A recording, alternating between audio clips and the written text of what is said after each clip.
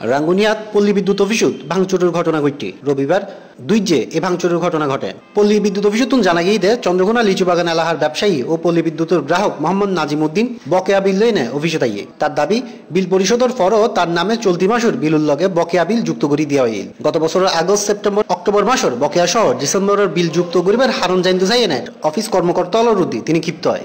এক পর্যায়ে অফিসত এক অবস্থানের সেবা কক্ষর হাসর গ্লাস ভাঙচুর করে।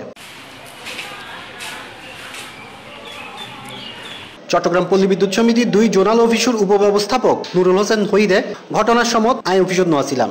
অফিসের অন্যান্য কর্মকর্তা জানা গিয়ে গ্রাহক ব্যাংকত বিল পরিশোধ করতে আইলে পোস্টিং ননে এই সমস্যা কেন ইল তারে বিষয়কে বুঝাইতে চাইলে তিনি উত্তেজিত এনে অফিসের সরঞ্জাম ভাঙচুর করে। বিদ্যুৎ অফিসের ফকতুন ঘটনাকে পুলিশরে জানারই রাঙ্গুনিয়া থানার অফিসার ইনচার্জ ইমতিয়াজ মোহাম্মদ আহসানুল কাদের ভুইয়া হইদে ঘটনার খবর পাই নারা পুলিশ পাঠায় এবং বিষয়কে তদন্তপূর্বক ব্যবস্থা গ্রহণ করা হইব। Desk news C+ TV Chittagong. দর্শক আর এই ভিডিও কিনা অনুরোধ গমনালি এই লাল সাবস্ক্রাইব বাটন কবরাই উপসাপ্ত এবং C+ ফোন রে